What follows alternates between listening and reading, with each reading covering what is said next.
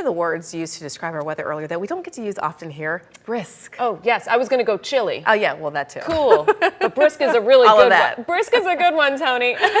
Brisk, crisp, they all rhyme, don't they? And we take you back outside right now over towards Lake Dora. We have a fantastic setup for tonight. Nice little reprieve from the summertime heat for a change here in Central Florida. Of course, we love the warm weather down here, but it's nice to get a break every once in a while. Satellite radar shows northwest winds here, funneling in the cooler air already down to 53 in Ocala. Still right around 60, 61 in the metro area. It's a little bit cooler as you head up towards Palm Coast, down towards Palm Bay, in the middle 50s right now. And the dew points are in the upper 40s and low 50s, meaning that there's still room for these temperatures to drop overnight tonight. In fact, we think we're going to fall to about 52 to 55 here on into Orange County out the door come 7 a.m. Seminole County, about 53 to about 54 degrees from Lake Mary back towards Chuliota, over towards Maitland and Sanford, up towards Astor and Lake County.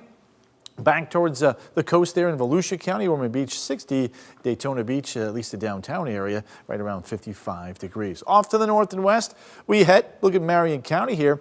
Middle and upper 40s out the door tomorrow morning. Villages are going to be right around that number, 49, 50. Over towards Kissimmee, St. Cloud, Celebration, Campbell, Point Siena, 53, 55. Over towards Vieira, 56. Rockledge, you're at 57. Titusville, 57, 58 should about do it. So after a cool start, look how nicely we rebound by Wednesday afternoon. Temperatures approaching the 80-degree mark, but not quite getting there. The reason why we're starting to warm up, high pressure sliding to the east of us. That means we get an onshore flow of air off of those relatively warmer Atlantic waters, and that'll start that moderation trend. It's not going to be a big warm up this week, but we're going in a warmer direction. Keep in mind, a normal high for this time of year should be up around 85 degrees. We're running upper 70s to near 80 in a few backyard thermometers. We take a look at the Gulf forecast for tomorrow morning. Looking spectacular. Afternoon, spectacular. Have a fun day with your foursome out there. Attractions forecast, Volcano Bay,